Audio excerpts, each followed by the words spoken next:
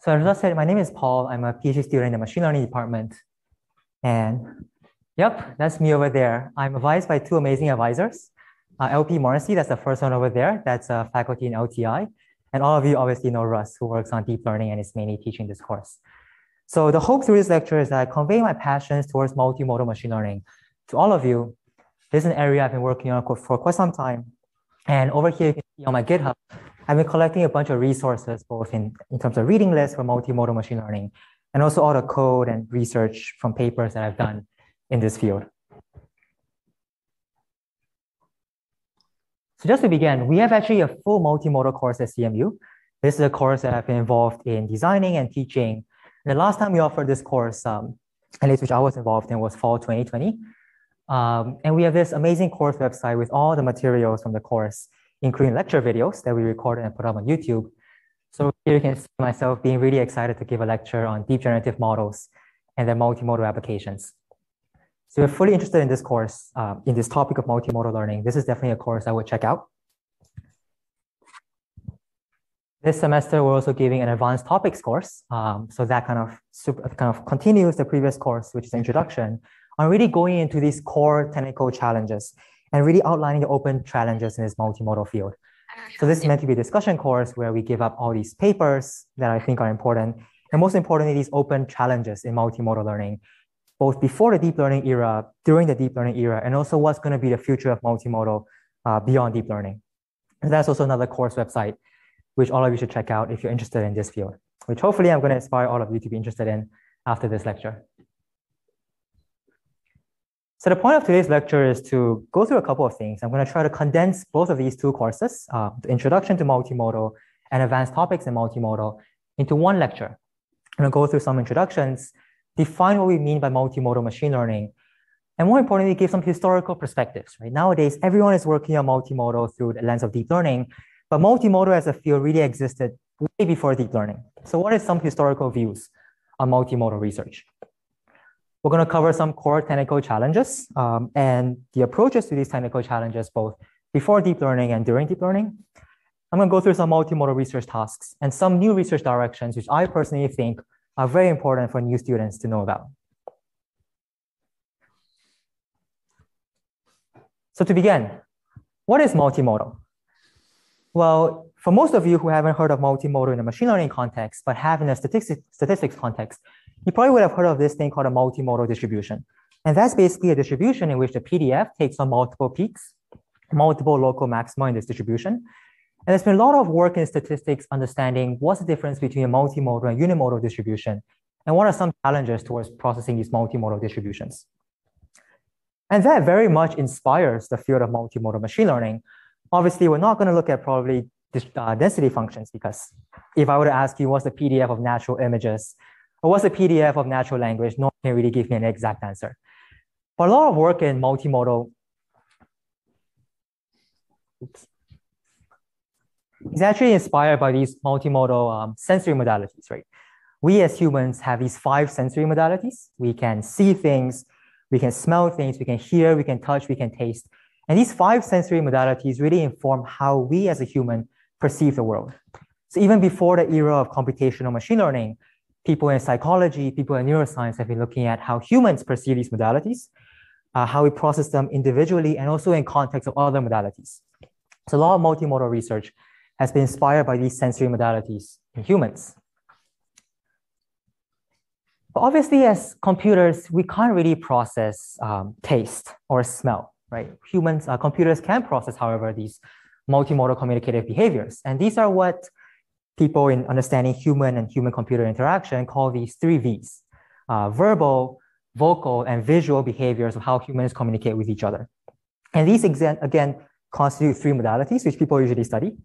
The verbal modality looks at how we use words, both individually, and also words in conjunction with other words to form phrases and sentences. The vocal modality looks at how we say these words through tone of voice. But beyond these words itself, we also look at vocal expressions like laughter, moans, shouts, screams. And this really starts going into the nonverbal aspect of human communication. And we also have visual. When we communicate with each other, we use hand gestures, eye gestures, we use body language and postures. And these are all important facets of how we communicate with each other. Eye gaze in particular, eye gaze is a very, very important aspect of showing that you're paying attention to a speaker. And that's, again, another example of visual gesture that people have been analyzing. And if there's one takeaway I want you to have, it is that multimodal is the science of multidisciplinary. We look at multimodal, it has been inspired by so many different research areas, from psychology to medicine, to this new computational era of how we process speech and vision and language, and to all these new interactive dimensions of multimodal for robotics and multimodal machine learning, getting the learning aspect into understanding multimodal data. So all of these definitions of modalities, how we approach multimodal problems, is really inspired by these interdisciplinary areas. And to be specific, some examples of modalities, we've looked at natural language, we looked at visual, auditory, again, those are the 3 V's of human communication. But beyond that, we also have robotics, people looking at how we can build touch sensors in the robots. We have these sensory modalities such as smell and taste, which computers can't really process today, but hopefully they can in the future. We have these different high-dimensional physiological signals like ECG signals, fMRI signals, all these different signals being used in the healthcare domain, which constitute modalities.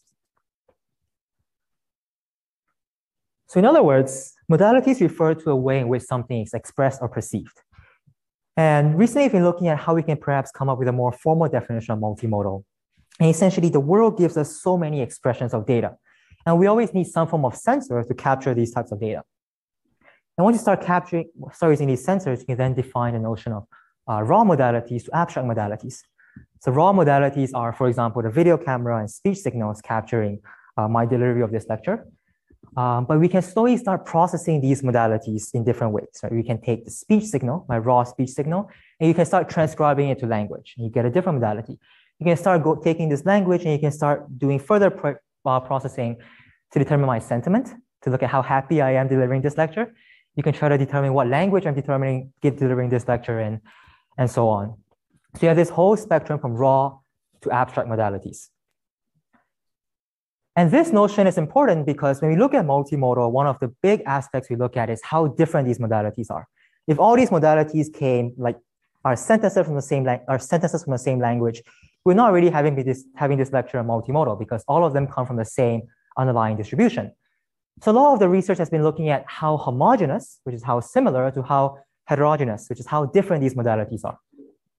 And you can look at this spectrum of homogeneous modalities, such as images from 2 cameras, minus the differences in resolution or build of these 2 cameras. They're going to give you the same image.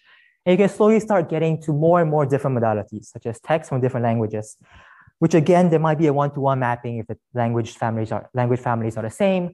You can start looking at language and vision, where you have entirely different sensory modalities altogether, and you can go all the way towards the most different modalities you can imagine. And this idea of going from homogeneous to heterogeneous modality is important because that then defines the different types of computation we need to apply on these modalities. So to summarize, multimodal machine learning is perhaps summarized as the study of computer algorithms that learn and improve through the use and experience of multimodal data. And multimodal artificial intelligence, which more broadly encapsulates machine learning and other aspects of artificial intelligence, studies computer agents that are able to demonstrate intelligent capabilities, such as understanding, reasoning, and planning through multimodal experiences and data. And when we use the word multimodal, it is to study the science of heterogeneity in data, how different these data sources are. So I'm going to give a little bit of a historical view of multimodal machine learning. Most of you are here in the lecture interested in the deep learning aspect and how we can apply these deep neural networks to look at multimodal data. But just to go beyond, before what happened before deep learning, there were several eras of multimodal machine learning. There was this behavior era, which is inspired by a lot of work in psychology and neuroscience. And then came the computational era, where people started bringing these theories of psychology into the real world through computational tools.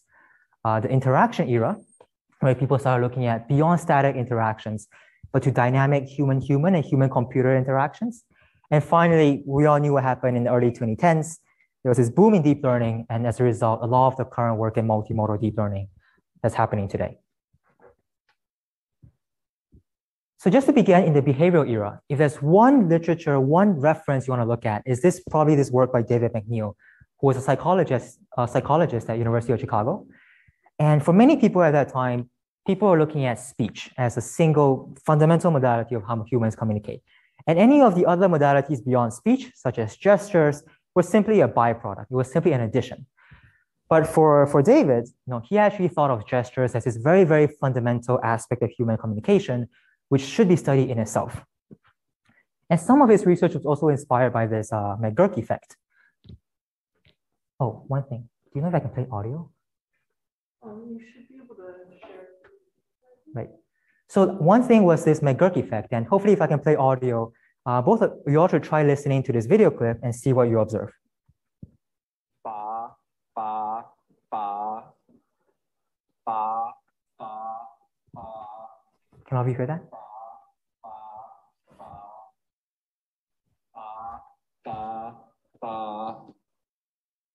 Can I just play that one more time? I'm going to turn up the volume to maximum. Ba, ba, ba, ba, ba, ba, ba, ba, ba, ba, ba, ba. So that was the first clip. And I'm going to play this second clip, and you're going to try to tell me if there's any difference in that second clip. Ba, ba, ba, ba, ba, ba, ba, ba, ba, ba, ba, ba. All right, hopefully people at the back could hear that. But the interesting thing is, if you were on your computer or on your phone and didn't look at a video and just listen to the audio clip, you probably thought that both audio clips were of the exact same sound. And the answer, the reason being is that they are actually of the exact same sound, right? The audio clips were exactly the same. And the only thing that changed was how the speaker in the video were moving their lips. So in the first one, you probably heard ba, ba, ba with a B. And the second one, you probably heard fa, fa, fa with an F. And the only reason is that the person who's moving their lips are moving in a different way with the exact same audio clip. So then this thought experiment, this experiment basically told people that, all these people in speech recognition who have been just looking at speech and trying to recognize the transcripts might have been doing it differently, doing it incorrectly, because how humans process speech is both through what we hear and also what we see. So this kind of invigorated a whole new era of research in building computational models for audio-visual speech recognition, beyond speech recognition in itself through audio, but also integrating the visual modality in how we can process speech. And people started collecting data sets of how humans are processing speech by looking at other speakers, both audio and visual, and building computational models. So back then it was hidden Markov models. And people started realizing there was a huge gain to be obtained from these audio-visual models in red over these audio-only models in blue. And that really was one of the pillars that kickstarted this computational era of multimodal machine learning by looking at audiovisual speech recognition. At the same time, there was another big era of research in HCI, human-computer interaction. People were thinking, if you want to design computers that can interact with humans, well, first we have to understand how humans interact with humans. And humans interact with humans, again, through these multimodal communicative behaviors, through language, through speech, through gestures.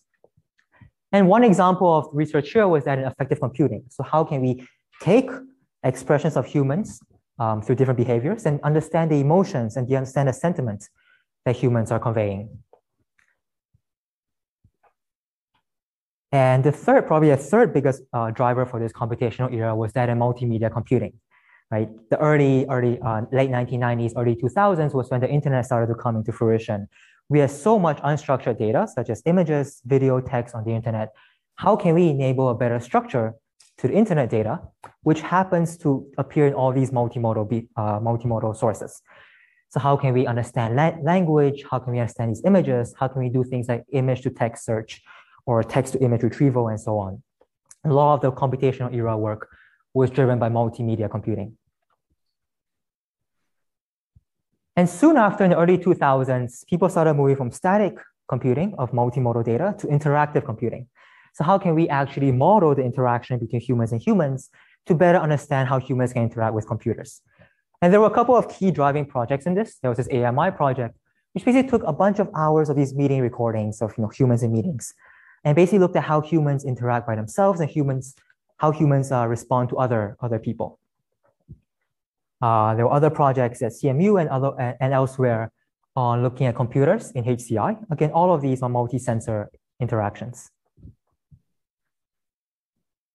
And finally, we all know what happened in the early 2010s. There was this boom in deep learning, deep neural networks. It started with image processing, but very, very soon, people started picking up on the ability of neural networks to do language understanding. And then people started looking at how we can use neural networks to do language and vision understanding.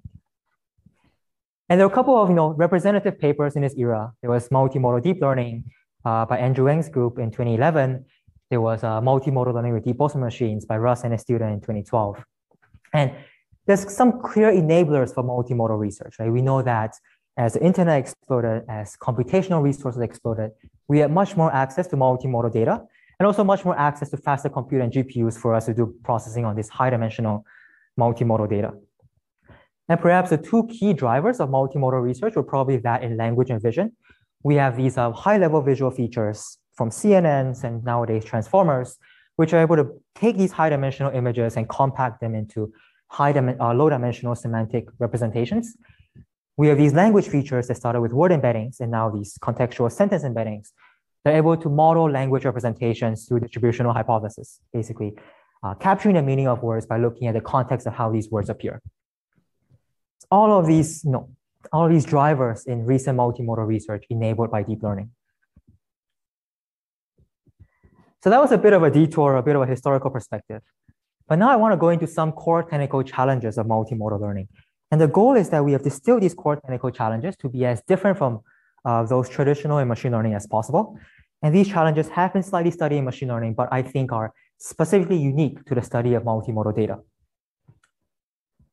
And a lot of these core challenges were distilled in this survey paper by LP and his postdoc and his students about 5 years ago. It contains these 5 core challenges and a bunch of references.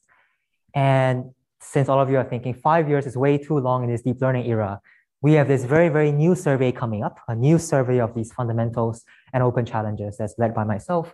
And it's going to include these 5 challenges plus a new one, which I'll get into a little bit. And it contains a much larger set of citations and taxonomies in this new field. So this paper should be coming up pretty soon. But just to give a very, very brief introduction of these 5 core challenges. The 6th one is going to be a new direction, but at least it's 5 main challenges I'm going to start talking about in this multimodal field. So the very, very first 2 core challenges are perhaps what everyone would expect. The very first one is at least what everyone would expect in a multimodal and deep learning class, which is that you have all these different modalities coming in. For example, there is multimodal communicative behaviors. How do you learn a good representation of these modalities? And representation is something which is very abstract, but you've heard some of these definitions of good representations in this deep learning class. What are some desirable properties? We're going to try to look at what are notions of good representations in this multimodal field. And after learning a representation, perhaps comes the most core challenge in multimodal, which is most unique to multimodal, which is that idea of alignment. How do you bring together semantically elements in one modality with that in another? That's the alignment challenge. But first, let's look at representation. So multimodal representation could look like this. And this is something that I have dreamed of achieving, and many, many people in this field have dreamed of achieving, which is to be able to take all these different high-dimensional inputs from different spaces and bring them into one joint representation space. Right over there, you have someone showing surprise with their mouth open. You have someone saying the word wow, which is indicative of surprise. They should perhaps go over here in this era, in this region of the representation that represents surprise. You have someone saying, I like it, in a very joyful tone with laughter. That should go into this area, this part of the multimodal representation. So how can you learn such a representation space? What are different ways that we can achieve this? And in our survey, we have basically distilled 3 main approaches. The first one is representation fusion, which is how can you bring these 2 modalities, take advantage of the complementary information available in each, and integrate this information into one common representation. And the main idea here is that you're trying to reduce the number of representations by going from a large number of sensory modalities into a single representation. This is the fusion problem. And again, going with this human behaviors, you have what a person is saying, what their visual gestures are, what their tone of voice is. Can you perform a fusion of representations in order to predict sentiment, which is going to be this dynamically changing positive to negative scale of how the human believes, what the person feels. So fusion is perhaps this concept of multimodal that has been studied for the most time. This has been around for many, many decades. And about like 30, 40 years ago, people have been looking at fusion. And back then, there were just two approaches, these model agnostic approaches. It was either early fusion, in which you concatenate your data at the very beginning and you start processing your data, or late fusion, which is that you start processing your data and you concatenate or combine the predictions at the very end. If you were to talk to someone who's doing multimodal, like back when LP or my advisors were their PhD students, you would say, oh, I've been doing early fusion for this problem. And they would say, oh, did you try late fusion? Or you say, I've been trying late fusion for this problem. They would say, oh, did you try early fusion? Because those are the only two approaches present. But obviously, nowadays, we know that there's many, many different types of intermediate approaches based on neural networks, based on kernel learning, based on graphical models. And all of these kind of have their different pros and cons. So some of the early work in fusion, for example, came from the idea of these multimodal autoencoders. This was one of the papers which I referenced as being pretty seminal in the early 2010s, which people started looking at multimodal deep learning. And essentially what they did was they took an audio input and video input, they encoded into a shared representation through autoencoders, and try to decode these, like you all have seen autoencoders, try to reconstruct the input data back to audio and visual. And this exactly was used for audio-visual speech recognition, which was that motivating aspect of both behavioral and computational aspects of multimodal learning. And they actually found that this approach is very useful. Like, people haven't really explored multimodal deep learning before this. Just a very simple approach of kind of taking audio-visual, getting representations through autoencoders, and concatenating your data at the representation level was actually very effective in doing audio-visual speech recognition. The good thing about this is that it's an unsupervised representation learning method, in which case you can kind of pre-train your representations through individual modalities. So you don't have that much audio and visual paired data. You can just pre-train the audio part of your autoencoder. You can pre-train the visual part of your autoencoder. You can also drop in other notions of unsupervised representation learning methods you see in the class, like different types of Boltzmann machines, denoising autoencoders. And one thing they also found to be really useful was that I'm going to dynamically drop out different parts of the modality. So sometimes I'm going to use both audio and visual to reconstruct my data. Sometimes I'm going to drop out my audio to force my video to be able to predict video and also audio. And I'm going to do that vice versa. And this was really useful in order to allow the model to just rely on one modality at test time instead of relying on both modalities. Keeping audio and dropping video and vice versa. And one interesting experiment they had was that this hearing to see experiment. So I'm going to train without audio, try to learn a shared representation. And during testing, because you're learning a shared representation, you can just put in all video instead. And this actually worked pretty well. So even though you've never really seen video during training, you can kind of give video during testing through this video-only autoencoder and still be able to make a reasonable prediction. So here's an example, these are examples of representation fusion, right? The goal is that you're starting from two modalities and you're going to just one representation. You're reducing the number of representations by combining information. Another example were multimodal deep Boltzmann machines. Again, instead of autoencoder, they use this probabilistic model of Boltzmann machines, again, to kind of combine image and text into one joint representation.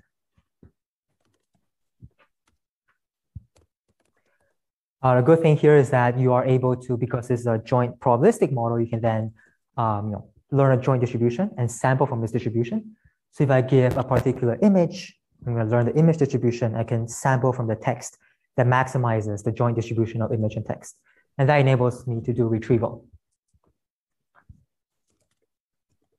And one thing they found is that normally people are just using images to do prediction, but having text information at the same time to learn a joint representation can help you do visual predictions at the same. There's a bunch of other examples, all of these using either different notions of how you define your representation. It can be through deep belief networks, autoencoders, deep Boltzmann machines, and so on. What about something more recent? So here's some example of something more recent, and this is also in the context of supervised learning. So in the previous slides, also in the context of unsupervised learning, so using autoencoders, Boltzmann machines to first pre-train a representation and then transferring to a downstream task. These are some examples of directly predicting the sentiment based on representation fusion. So over here, you have these human behaviors, text, image, and audio. And the goal is to learn a representation that allows us to predict sentiment, which is how happy or sad a person is while expressing their opinions about a concept. And one thing that is important for understanding human behaviors is this idea of different types of interactions that appear in multimodal data. So you have unimodal data that can typically be ambiguous, like this movie is fair or this movie is sick. Like sick means either good or bad in different contexts. You have bimodal interactions that take whatever you're saying in language and contextualizing them and what the person is expressing through their gestures, right? So if this movie is sick plus smile, that would be really, really positive, but this movie is sick plus frown, that'd be really negative. And you can then extend this definition to trimodal interactions. We're looking at how all of these different parts contribute to your label. So how do you actually capture all these different interactions? Well, there's been work in these tensor representations. So essentially tensor representations take two representations and learn the outer product. So this outer product basically captures every element of your first feature vector multiplied by every possible element of your second feature vector. So that's why this 4x4 turns 4-dimension turns to a 4x4 matrix in the case of 2 dimensions. So that basically models how every feature in one modality can interact with all other features of the other modality. And one important thing is that you might also want to add a 1 to this outer product, because if you don't have a 1, all you're capturing is bimodal interactions. If you're adding a 1, then you're actually keeping the unimodal representations there by themselves. Right? Because one outer product with the other feature vector just gives you that other feature vector. So this is what people have been looking at using these tensors to do representation fusion. Again, going back to the basics, you're taking two representations from different modalities and you're trying to combine them into one representation. And this can again be extended to 3 different modalities if you want to model the 3 V's, text, image, and audio. So this gives you a cubic tensor of trimodal interactions, unimodal and bimodal. And this was found to be really, really helpful, outperforming ways of just like concatenating or these like autoencoders in actually learning these sentiment predictions. There's a couple more examples. I'm just going to put references here because I don't have time to get into them. Learning these tensors which are high dimensional, are very, very difficult. So there's low rank approximations to make them faster. There's different things that generalize these tensors called multiplicative interactions of arbitrary order, which you can use for learning these joint representations. And there's also work in kind of sequence fusion. So we're looking at static data, but if you have a sequence, you have a language sequence, you have a visual sequence, how can you perform fusion into joint representations? There's one reference over there. So that was fusion. The second, perhaps, parallel idea that people have been looking at is this idea of coordination. And in contrast to fusion, coordination looks at keeping the same number of representations from both modalities. So you have 2 modalities coming in. I'm going to keep 2 representations, 1 for each. But the difference is that these 2 representations, I want to coordinate them using some particular function. So I want them to be related in some way. And perhaps this is the best way of looking at representation coordination. It's about learning a representation space where you're going to put all your data from, in this case, images and text into this representation space. But this representation space captures some semantic notion of distance and similarity. So over here, on the left, you see all these images of cars in a cluster. So the plus sign will be these representations of images of cars. And this red circle is the representation of the word auto, which means cars. And likewise, on the bottom right, you have these representations of cats and dogs, which are nearby. But the image representations are clustered with respect to this semantic concept, and they're well aligned with this text representation of cats and dogs. So again, you see here that you're kind of keeping these image representations and your text representations separate. They're not all going into the same point in this representation space. They're at different points, but these points are coordinated by some similarity function. So a lot of work in representation coordination has been to study, after encoding my text and image, for example, how can I define a suitable similarity metric in order to define the shape of this representation space? And there's a couple of notions. For example, cosine similarity is one common example. So these high dimensional vectors are going to point in certain directions. Cosine similarity computes how much they're parallel in the same direction. There's also margin losses. So for example, if I have some positive examples of images that I want to align with text or other concepts, I want them to be closer with respect to some margin with respect to the negative examples, which are images and random samples of text I get from the data set. And there's quite a few good use cases of this representation coordination. Most of these cases are not going to be in prediction, which we saw for fusion, but over here, one example is this for aligning images and text. So you have an image over here, you're going to process it through a convolutional network. You're going to have this, this caption, which corresponds to the image. You're going to encode it by a CNN LSTM. And then you're going to get into this multimodal space in which you are kind of going to estimate some similarity. You're going to enforce some similarity. And the good thing about this form of coordination is that you can do really cool things like vector space arithmetic. This is probably one of my favorite examples of coordinating multimodal representations. So if you look at the top left, I'm going to take a blue car. I'm going to encode it into its representation space. It's going to be some point. That's an image-only representation. I'm going to minus the representation of blue through this text representation. And I'm going to add the representation of red as a word. And then I'm going to get some representation. I'm going to get some vector into this space. And I'm going to try to look for the nearest image representations to this vector. And you're actually going to get images of red cars. And likewise, you can do this for, school buses, dresses, cats. You can see like this is a cool example of representing an airplane minus the representation of flying, adding a representation of sailing, and you actually are able to retrieve images of sailboats, which is the sailing method of transportation as compared to flying. And all of this is possible because you're learning a coordinated representation space that, first of all, keeps images and text representations separate. Like if they were all the same, you wouldn't be able to do this type of retrieval. So you have to keep it separate, but at the same time, they're separate in such a way that they respect similarity measures in both image and text space. So here's a good example of representation coordination. Another example that everyone has probably seen is this clip model, which is from OpenAI just last year. A very, very large, kind of bringing these representation coordination methods to very large scales. So over here, they're basically taking pairs of images and text. They're encoding the image, they're encoding the text into representations. And over here, what you see is basically a similarity matrix. So I1.T1 is basically an unnormalized version of cosine similarity. They're basically trying to bring these representations of images and text close together into this representation space according to cosine similarity and different ones far apart. So essentially training using contrastive learning. And one really, really good benefit of that is that you can use it for zero-shot prediction. So given a new photo of an image, I can encode it into this representation space, and I can then take any set of semantic categories in language that I want. Right, I can define a new set of categories, like a photo of a dog, even though this model has never seen this exact sequence of words, a photo of a dog.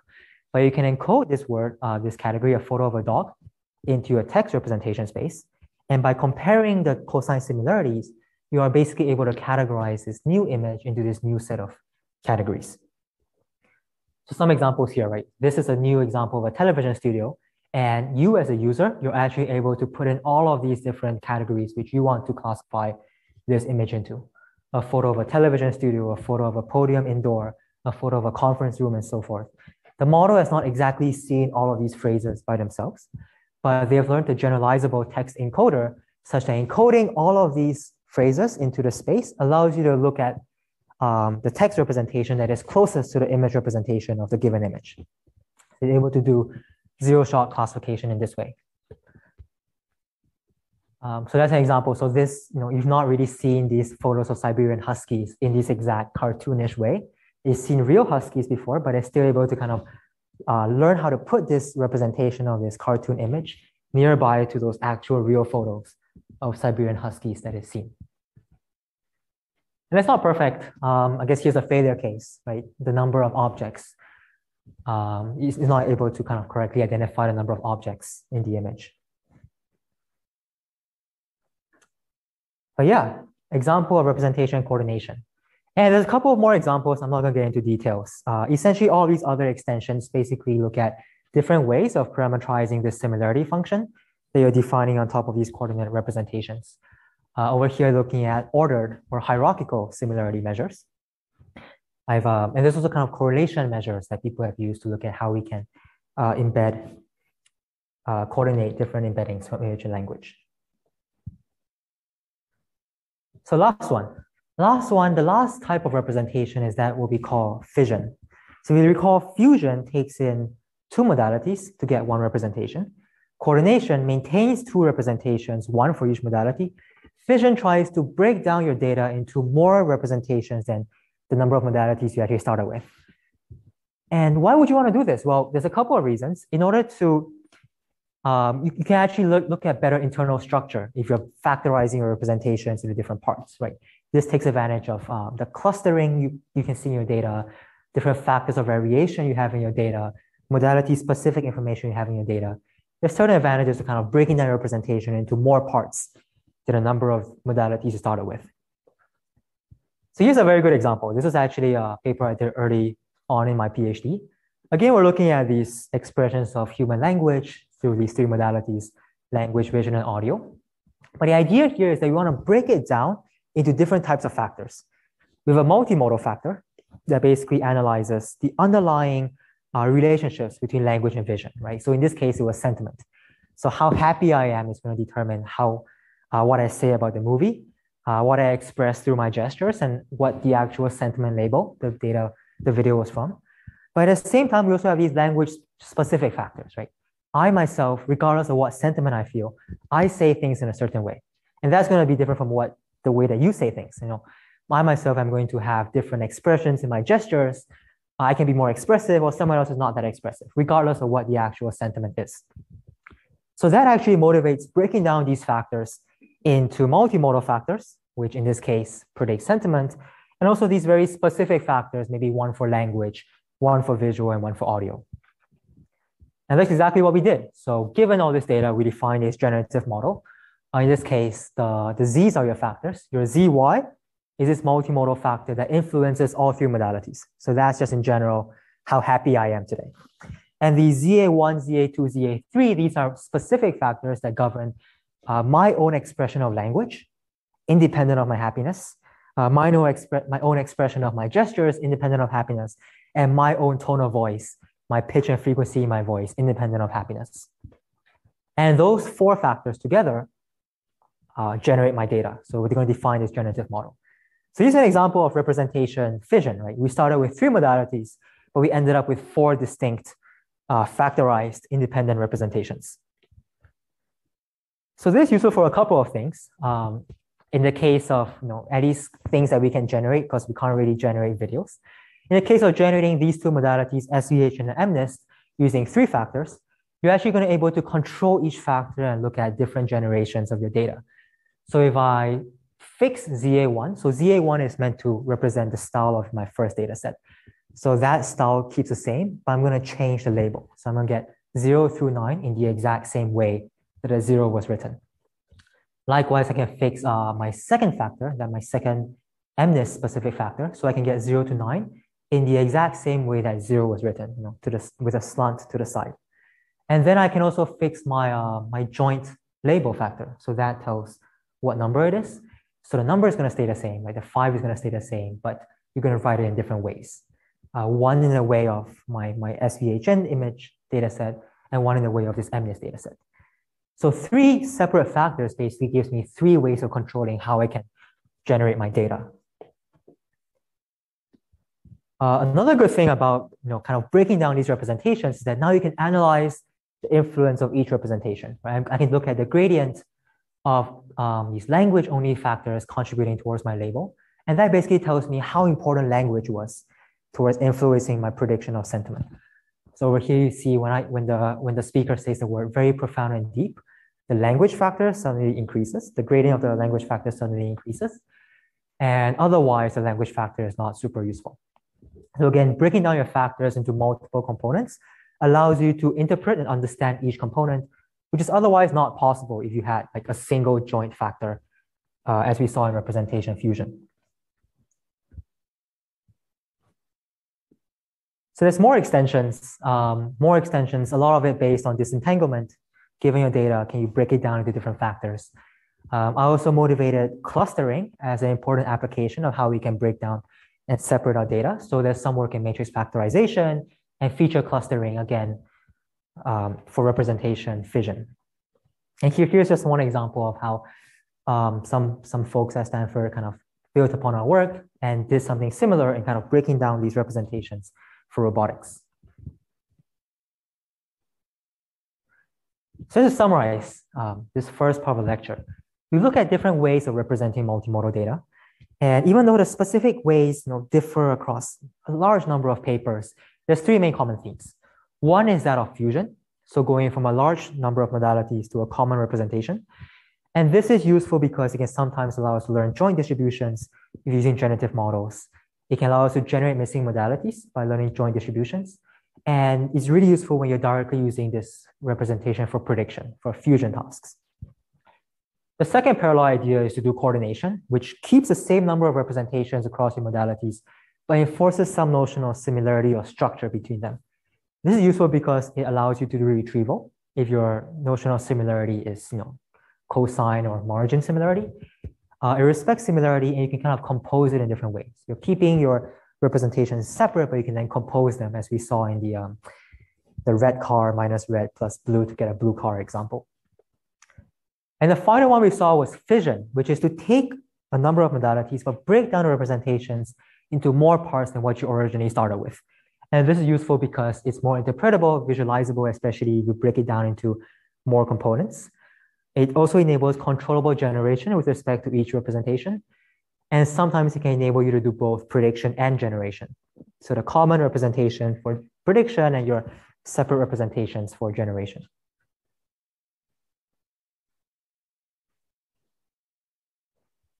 Cool. So that was representation.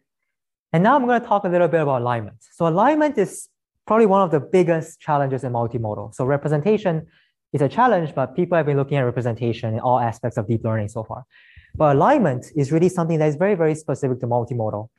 And it's about learning the direct relations between elements from two or more modalities. Say this is one modality, this is the other modality. How can I relate one element from one to elements in the other? And there's two types of alignment. One is that of explicit alignment, where the goal, your end goal, is to exactly find this correspondence and find this alignment, and then you're done. The other type of alignment is that of implicit alignment. So your goal is something else, it's some downstream task, but it's just alignment helps you as an intermediate step towards predicting this task. So what's explicit alignment, right? Your end goal is to find these correspondences. So for example, if you have speech data and you have language data and you want to align when each word was spoken with every part of your speech, right? This word was spoken for this duration, and this word was spoken for this other duration. That's an explicit alignment problem of aligning speech to transcripts. Another example is image and text. So if I have an image and I'm going to ask you a question, localize the rocks along the right side of the stairs, right? That's an alignment problem because you want to find the direct correspondence between what I'm instructing you in speech with that part of the image. And these are explicit alignment problems.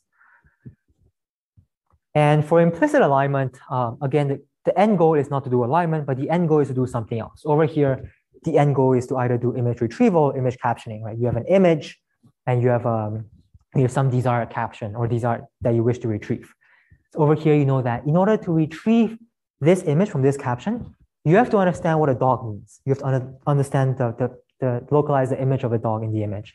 You have to understand what a tennis ball means. You have to understand what swimming and murky waters means. And you have to do alignment between all of these parts of your speech to all of these parts of the image in order to successfully retrieve this caption from the image. So that is more implicit alignment.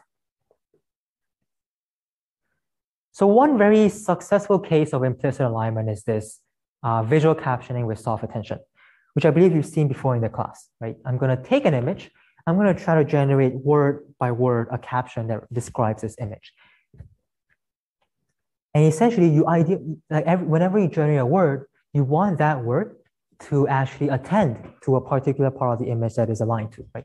So over here, when you're generating the word throwing, you want it to actually highlight the person that is throwing the frisbee. And if you're generating the park, you're going to actually want to highlight the region of the image that represents the park. So that's actually the implicit alignment problem. And the way you did this, you could do this is, normally if you don't have attention, you're just going to encode the image through a CNN and to get some distributional feature of the image. And in which case you will auto-regressively generate every word by every word. But an attention model that enables implicit alignment will look something like this. So you take an image, again, you're going to use a CNN, get your features. And every step, you're going to first learn some hidden representation, which is then going to give you a distribution, a multinomial distribution over different locations which you could attend to in the image. And this location will then attend to your actual features. That gives you the heat map of alignment, where every word is attending to it, that word is being generated. Taking an expectation of that heat map over your features gives you your actual representation that was attended to. And you can then use that to generate every word, right? So you generate a new word, you're again going to generate an attention map over your image features. That gives you the second heat map over your image that you're going to use to generate your second word, and so on. So these type of attention models are actually going to give you this alignment approach that tells you which part of the image was being looked at when each word was generated.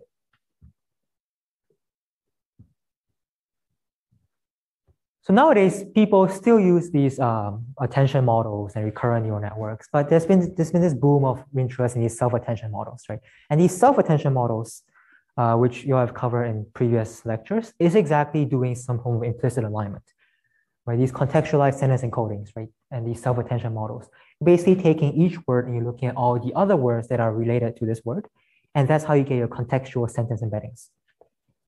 So you've seen self-attention for language-only data. You've seen these like transformer models. You've seen how they can be pre-trained. But how can you learn these contextualized representations from different modalities? Well, one easy way is to just kind of concatenate your data, your language data, visual data, audio data at the input level. So kind of like early fusion, you're kind of concatenating all your data across a sequence dimension. And you're going to slap on it a really, really large transformer self-attention model. And this transformer self-attention, this is still going to work. It might be a bit computationally inefficient because you're dealing with very, very long sequences, almost like 3 times the original sequence. But it's still going to work because this transformer is going to look at all your words. You're going to look at all frames in the image, all parts of your audio, and it's going to learn a full self-attention over all of them. And each of these self-attention is going to relate one part of the word with all the other words, and also this word with all parts of the image and all parts of the audio.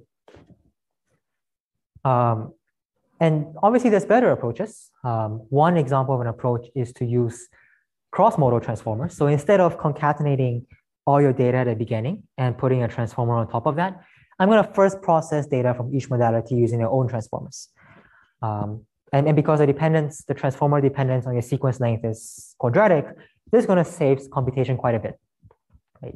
So I'm going to get these individual feature vectors. But then how do you actually model the relationships, in this case, the alignment relationships from one modality to the other? Well, you can design something called a cross-modal transformer.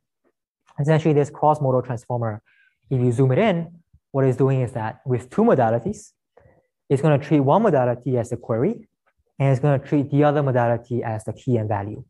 So if you recall, this query and key is going to tell you how much modality A attends to each part of modality B, based on, again, cosine similarity, because you're taking this inner product between your query and key. So this inner product tells you the attention weights that I'm going to use from modality A to attend to modality B. And then actually multiplying by the values of modality B gives you the amount of attention that I've used from one modality to the other. And again, all of these attention weights, all of these scores are implicitly capturing some form of semantic alignment based on a particular time step in the first modality with respect to a particular time step in the second modality.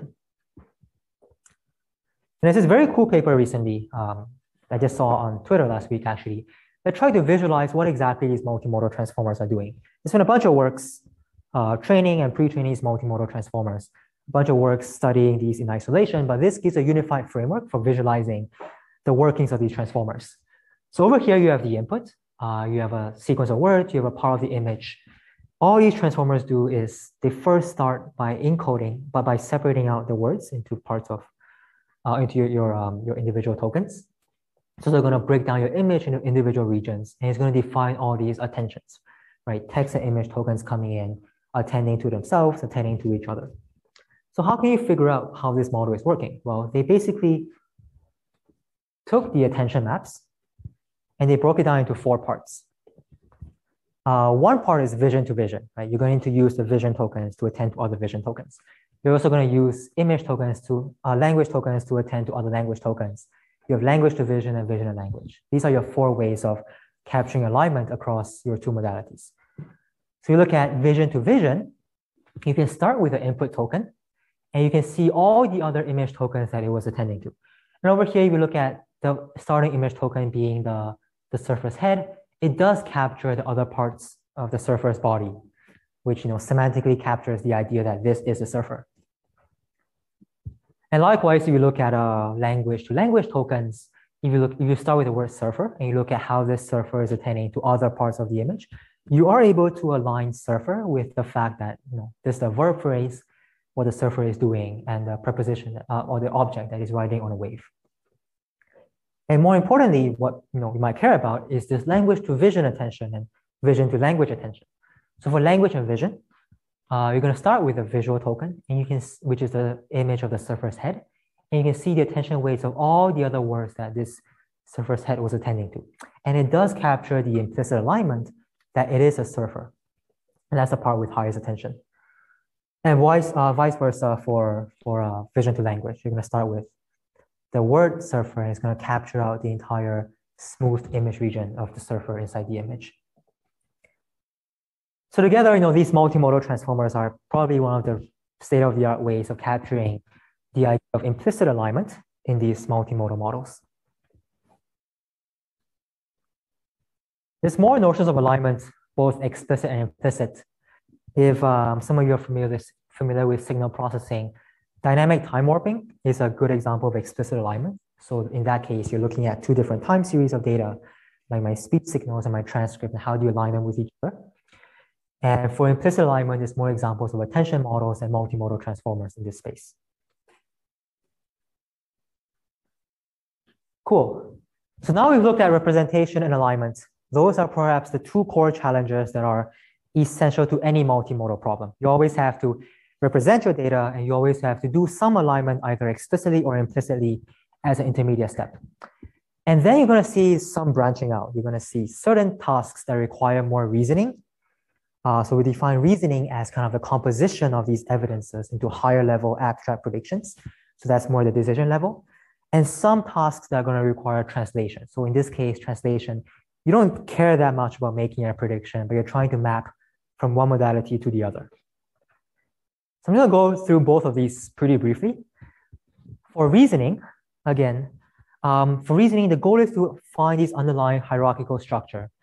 You kind of represented your images. You've kind of broken down your images into different parts, your images of your dog, your images of your tree, and so on. You've represented your images. You've also represented your text, right? You've kind of tokenized your text. You learn word vectors for each one of them. And you've also aligned them. You align the fact that black represents the color of the dog. Dog represents, this part of the image. Tree, the word represents this part of the image.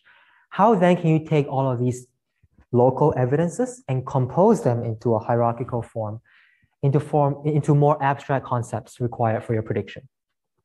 So that's the underlying challenge of reasoning. And there's 2 main examples of reasoning. One in which you would define it through knowledge. So over here, you're actually seeing how the syntax of your caption is defining this tree structure for which you should compose your data. So that's defined through knowledge.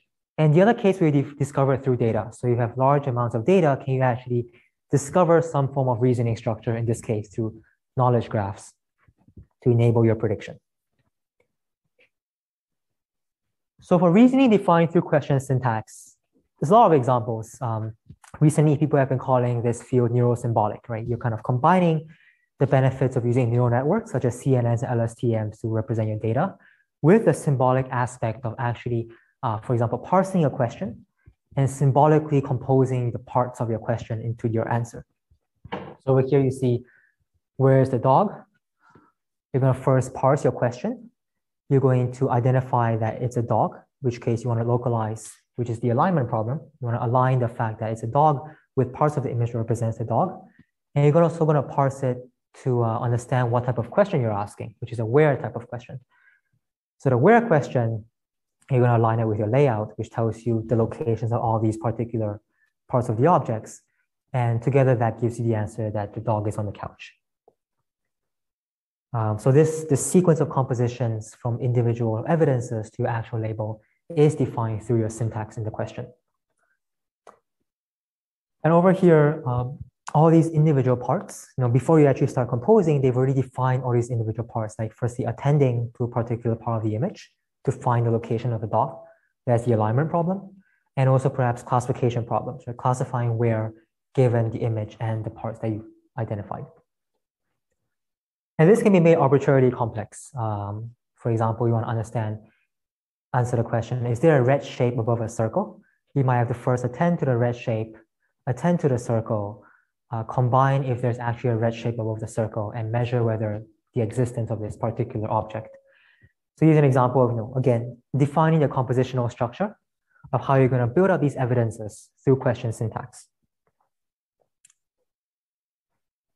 In addition to using questions, using syntax, another type of composition is through logical reasoning.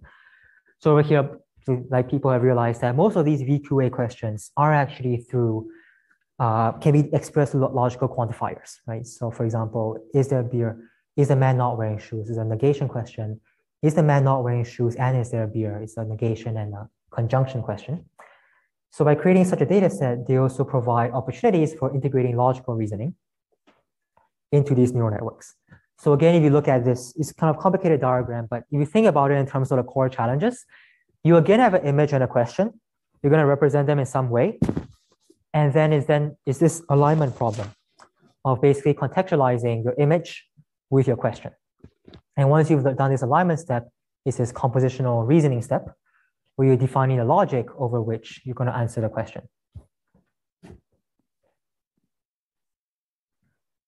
So that was the first part on more predefining types of composition. You can also learn this composition through data. This part is not super interesting, but if you have all of these types of composition and you don't know what to do with them, you can basically do architecture search. You can basically do architecture search over all possible types of compositions to decide the best one for your label. So over here, this is multimodal fusion architecture search for healthcare data. You just start by defining all these local components for fusion, and you're going to rely on architecture search to find the best combination. Now, there's more examples of reasoning, both defined through knowledge and discovered through data. For defining through knowledge, there's tree and graphical reasoning, there's causal reasoning, interactive reasoning, which extends the static type of reasoning to reinforcement learning settings. And for discovering through data, people have also explored using external knowledge graphs, multimodal common sense, all these types of external data to do reasoning. Cool, just two more challenges. The fourth one, as I said, in parallel, like once you've done representation and alignment of your data, you can do reasoning. Your goal is to do prediction. But at the same time, there's also this translation problem, how we can kind of map from one modality to the other. So here's actually one early example, which I really like. Over here, you're given this, I'm going to play this clip in a little bit, but you're going to start with this movie. And from this movie, I'm going to extract transcripts of what the actors are saying, and also the audio streams of what of how the actors are saying it. And my goal here is to kind of build this virtual human, which represents the actors in a scene in this photorealistic but simulated type of way. And ideally, these virtual humans should be able to say the same things and say the same things in the same way that these actors are saying it. Essentially, both the speaker and listener, both the speaker text and gestures. And at the same time, I'm also going to model the listener. So the person who is not saying anything, I'm also going to try to model that by translating from this real video to these virtual humans. So I'm just going to play this video clip to motivate translation. You snotty little bastard. Your Honor, I'd like to ask for a recess. I'd like an answer to the question, Judge. The court will wait for an answer. If Lieutenant Kendrick gave an order that Santiago wasn't to be touched. And why did he have to be transferred? Colonel, Lieutenant Kendrick ordered the code red, didn't he? Because that's what you told Lieutenant Kendrick to do. Object! Wait a minute! You cut these guys loose! Your Honor, you're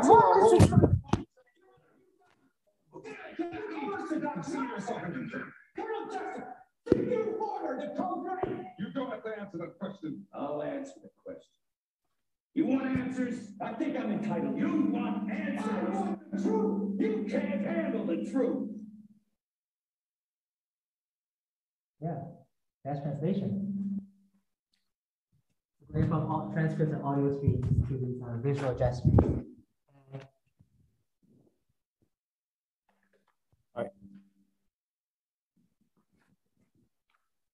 There's a lot of work being done in this, especially in human-computer interaction and computer graphics.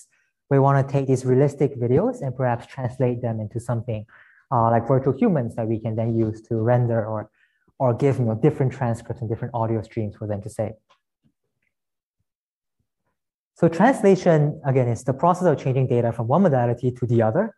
And this challenge is hard for a couple of reasons. Well, learning the mapping from one modality to the other is obviously difficult. But also more difficult is the fact that this translation can be pretty open-ended. It can be very subjective. It's not super clear how to evaluate this translation in many cases. But just to briefly summarize, there's been work in both example-based translation. So you have a dictionary, this local dictionary of how I can translate, that can help me do my translation. Or the other way is to learn a purely model-based generative model from the first modality to the second, do that during training, and just deploy the model during testing for translation. Let's show a few other cool examples. This is an example of translating from language to gestures. So I have this language coming in, and I have this stick figure of a virtual human. And this human can actually follow these gestures, like jogging a few steps, or stepping forward and turning around, or a kneeling person raising their hands and trying to get up.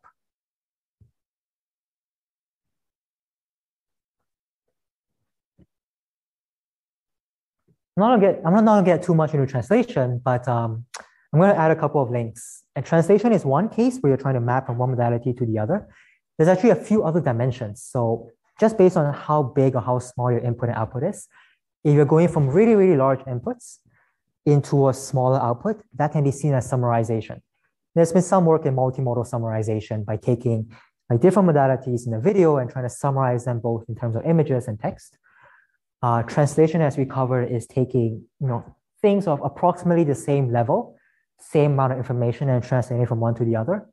And there's also generation. So generation looks at taking data that is smaller, perhaps in the form of latent variables like Z, and really generating higher dimensional multimodal data. So if this Z represents the idea that this dog is on the beach, it should be able to generate images, captions, and audio of this dog on the beach. So one interesting thing is I put crash over here because I was thinking of what sounds would you hear at a beach. And normally you would hear these waves kind of hitting the sand, right? And I actually couldn't find a good word for what that audio sounds like. So that's actually a cool example of how we want to do generation or alignment between these different modalities, but sometimes these alignments, this synchronization doesn't exist between these modalities. Right? A lot of these audio concepts can't really be expressed through language. Cool. So one last core challenge. We have looked at representing data, aligning data, just two possible branches of either reasoning in which you want to do a prediction or translating if you wanted to generate data from a different modality. But co-learning is one other example. So co-learning is kind of parallel to the other challenges. But essentially here you're trying to transfer knowledge between modalities, either through representations or through models. So normally this can be seen as both unimodal and multimodal problems. So normally, let's say I have a modality one, which I want to do a prediction. And this can be, given image, classify what type of objects are in the image. And people have often found that a second external additional modality can help, right? If I have word embeddings that tells me the structure of these concepts, that can help me classify my images. If I have image and captions, which give me a lot more of image and caption data than I have just through images, that can help. If I have knowledge graphs telling me how each part of the image relates to other parts and to the label, that can also help, right? All of these are examples of using an external modality, trying to transfer the knowledge from the modality to my first modality for prediction. And this is particularly useful if the modality I care about has either limited data or limited labels or noisy labels, or is in general a low resource modality. Often to do this, you need some notion of pairing in your data. So if you don't have any pairs, you're not going to be able to use modality 2 to help your first modality. And this pairs can come in the example of purely parallel data or partially parallel data. So here's actually a good example. So in this case, this was our work early on during my PhD. We're going to start with some notion of language. Someone's going to say, today was a great day.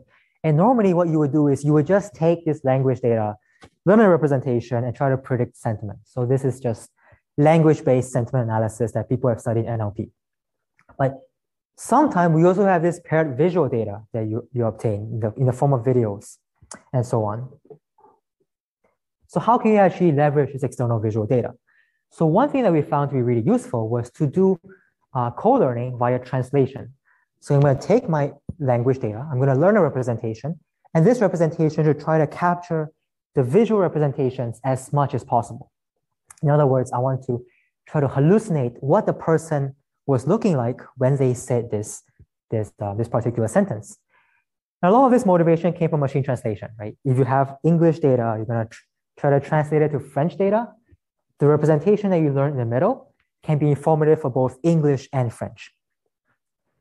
So we had this forward encoder and decoder that encodes my language into my representation, tries to predict the visual data. In the same time, a cyclic loss, it tries to make sure that this representation contains as much language data as possible to make sure I don't lose any information. And we found that this method actually outperforms these language-only method by quite a bit. And most of it is because of the information transfer that my visual modality provides me with. The other good thing is that during testing, all I need is language, right? I'm just using this visual modality as an additional objective during training, but during testing, all I need is language. So I'm still going to be kind of robust to any noise and imperfection in the visual modality. Recently, people have been able to kind of reproduce or extend this result at a much larger scale. People have been looking at these masked language models like your BERT transformer models. So that's just language only, right? Learning contextual language representations. But what they found is that if you take these language representations and you try to further fine-tune them by predicting images that co-occur together with language. So for example, this word humans, predict the image of a human. Speaking, try to predict this image of someone holding a recorder and speaking into it. This actually improves both your language model and also improves your language vision tasks. So this is, again, trying to transfer knowledge from your visual modality to your language modality, where your main goal is still to do prediction in the language modality. And a couple other examples I'm adding here. Co-training, this very, very early paper on machine learning called co-training is again an example of a co-learning problem where you have maintaining both like labeled data and more unlabeled data from other modalities, from different views of the data and seeing how that can help. Visually supervised language models is exactly this figure that I'm showing. And there's also a cool survey paper that kind of summarizes quite a few directions in co-learning recently. Cool. So just to summarize, those were like 5 main challenges in multimodal. So most of these are kind of by design very specific to this field of multimodal. People have also studied them in machine learning, deep learning, but these core challenges are really what makes multimodal special. And just to briefly talk about some important tasks. We've looked at affect recognition quite a bit, looking at the 3 V's of human communicative behaviors, seeing how that can help us predict emotions, personalities, and sentiment. This was a lot of work in media descriptions. Again, all this started with the boom of research in multimedia. Given images and videos, how can you actually caption these? So again, this is a more translation problem. We looked at multimodal question answering. So in this classic example of visual question answering, I've given an image, I'm going to give you a question about the image, and my goal is to find out the answer. So this requires alignment. You want to, actually look at what color, like localize the objects and figure out the color. So it's mostly alignment and reasoning problem. Multimodal navigation, which extends multimodal QA into interactive settings. So in a visual question answering, the answer is right there in the image. But for navigation, you might have to move around the environment before you actually figure out, you actually see the object and be able to figure out the color. Multimodal dialogue, again, extending static settings into more interactive settings. Event recognition, so that's more a fusion problem. You have like videos, you have audio, how can you categorize what events and what objects are happening in the video? And information retrieval, so how do you do content-based or a cross-media retrieval from one modality to the other? Again, this is more an alignment or translation problem. Cool. I'm just going to spend the last 10 minutes of the lecture just covering some new directions, which I think are really important. One big one is that of self-supervision, right? All of you have seen this boom in self-supervised learning through unlabeled or weakly supervised data sets. And likewise, people have also kind of done this in the context of multimodal learning. So you have these large transformer models that we have extended to multiple modalities. We've seen one way is to simply just concatenate tokens from different modalities. So across the sequence dimension, I'm going to take my captions, I'm going to add in the image regions. I'm going to treat that as a big, long sequence. And then you can define your transformer models on top of that, which basically learns implicit alignment between different parts of the caption and different parts of the image. And then you can start pre-training these models for different tasks. You can define sentence-image relationship prediction. So if I give a sentence and the image, are they actually describing the same content? And then you can use positive and negative pair sample from the data set to define this self-supervised prediction problem. You can do masked language modeling with visual information. So does visual data help me to do masked language prediction? And likewise, you can, on the other side, you can do masked region of image, so masked visual classification with additional language data. So these are in general, predicting whether a language image from the same pair, that's an explicit alignment problem. Also kind of doing mask prediction, masking language, predicting image, masking image, predicting language, and so on. All these are very useful signals people have found for this, self-supervised multimodal learning. Again, we say one issue with the previous method is the fact that you have to concatenate all your data in the sequence dimension. And because most transformers depend quadratically on the sequence length, that's going to be a bit computationally expensive. So what you can also do is you can start processing data from each modality first using a transformer and then using these cross-attention transformers. So over here, you're basically taking query and keys from one modality to attend to the values of another modality, again, to capture this implicit alignment. And then thereafter, you can define the similar objectives of mask pre-training. Another option is to, instead of putting visual as the input level, put your visual information into some intermediate representation of your language model. And this is useful for a couple of reasons. Like, first of all, if you start putting at the intermediate representations, that's going to be a bit more computationally efficient. You don't have to restart processing your visual data at the input sequence level. And this also allows you to integrate visual features that are not from transformers, right? If I have ResNet features, if I have pre-trained visual features, if I have visual features that are specific to, human gestures, human faces, that might make more sense to integrate at these intermediate layers inside the model. So again, these are just different ways in which you can kind of bias your model to primarily starting from language-only models, biasing it using visual features, and then doing either prediction or pre-training afterwards. Another area I'm really interested in is beyond language and vision. So you see all the examples, almost all the examples we've talked about today are, images, text, sometimes the audio, but there's a whole wide range of modalities beyond that, right? We have like audio, time series, force sensors, proprioception sensors, sets, tables, graphs, all these different modalities that exist out there.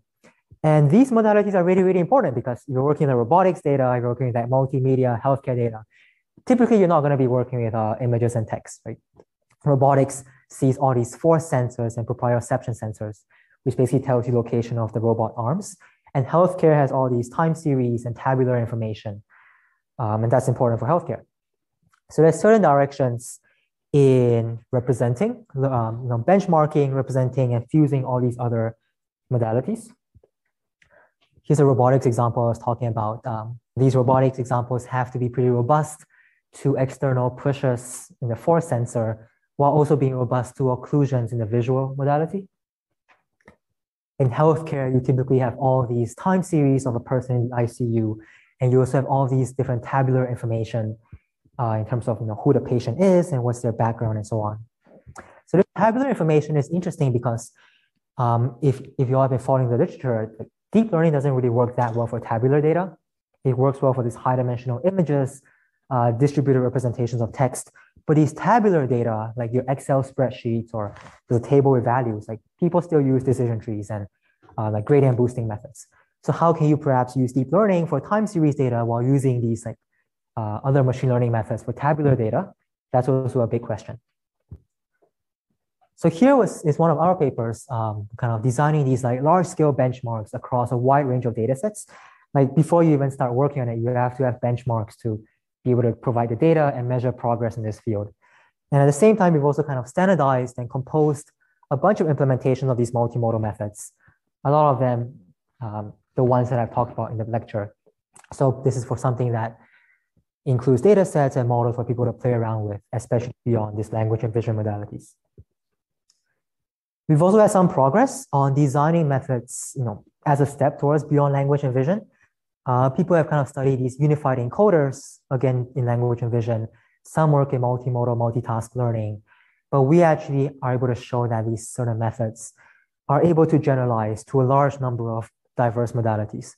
So these are methods that work for language, vision, audio, but also image and set data, time series and tabular data, and so on.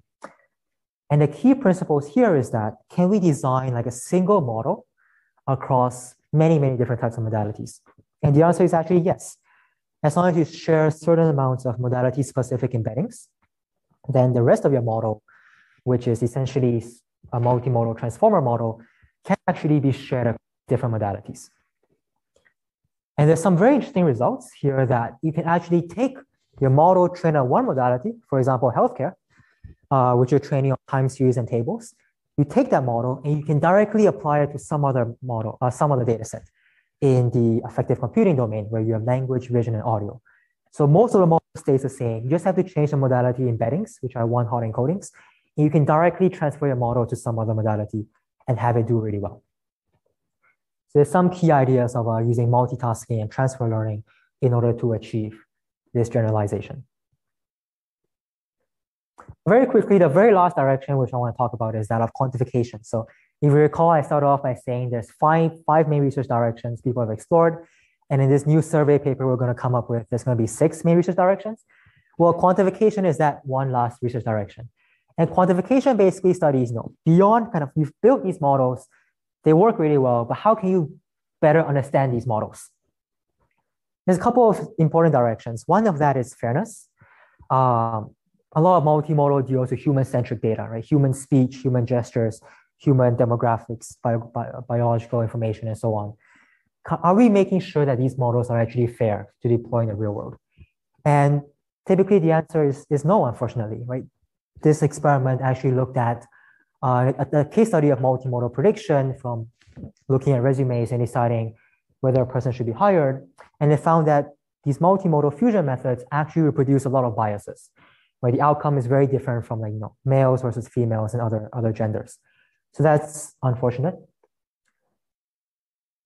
People in image captioning have also found that if you train an image captioning model, so taking an image, try to generate these captions, it very often picks up on biases in the data set. So for example, this model predicts a man sitting at a desk with a laptop computer, and it basically identified the image of the part of the image representing a laptop and directly associated that with the male gender, which is again a bias that is picked up by the model. People have also used multimodal learning to detect fake news. So news is inherently a multimodal type of problem. There's language and there's images. How can you use multimodal data to detect fake news? And finally, there's also optimization challenges in multimodal learning. It seems like all of these things that I've talked about point to the successes of multimodal learning, There's also some optimization challenges, right? Typically, adding different modalities may not help sometimes. And this paper basically tries to investigate why that is. And their main key idea is that if you train with all modalities, these different modalities actually overfit and generalize at different speeds. So you're training on all of them, it's going to just try to overfit to perhaps the easiest modality, and then it's going to start ignoring the others. And this paper basically outlines some issues outlines some proposed solutions to better weighting these different modalities during training. And that's all, folks. Hopefully that gave you a good introduction to multimodal learning. If you're interested, we have this entire course at CMU, as I mentioned. Lecture slides, lecture videos are all publicly available. And definitely ping me on email or GitHub if there's any questions. Yes? One quick question. So from the system perspective, is there any challenge to actually train the multimodal like machine learning models, like during the training or inference from a system perspective? Yes, absolutely. So the main challenge of multimodal data is that the more modalities you collect, the more computational resources you have to use to process and to integrate all these types of data. So in terms of system challenges, one big challenge is you have all these different ways of encoding like individual modalities. How do you kind of bring all of them into an integrated system for integrating all of these modalities? Right? You're going to use convolutional networks. You might use like different pipelines for language and vision. How do you actually bring them together? And it's not something we have an answer to because up till today, you still want to respect the inductive biases of each modality. So there is still no unified system for multimodal learning, if that's what you're asking. Yes. Any other questions? If not, you can shoot me an email whenever if you have questions.